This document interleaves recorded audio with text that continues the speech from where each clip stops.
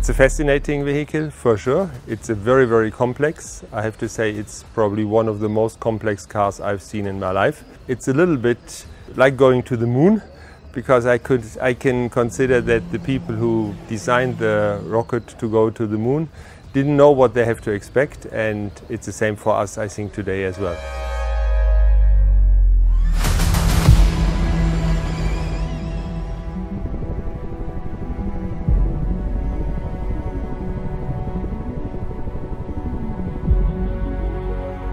You can be the fastest car, but you will be not able to win if you don't have reliability.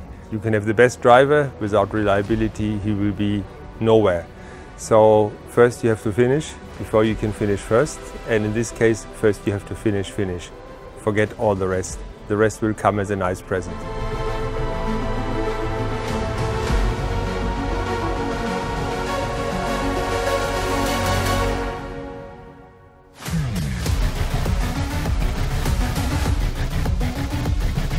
We tried to make the car service friendly, but obviously with so many electric engines, wiring lumens, fuel tanks, battery, and all of this, there's a lot more in this car than on a standard car, and that is a big difference. If you have to change, then it's a lot of work, obviously.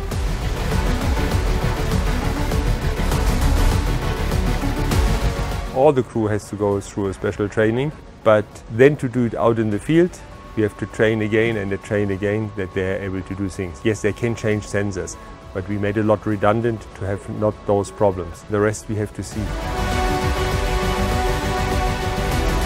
It will be completely different from before. Before you got out of the car, you were able to change some cables, a battery, something like this, even a servo motor. Here it's all more complicated. First you have to run the car down, make it safe, and then to start. So the safety procedure we have to train them is huge.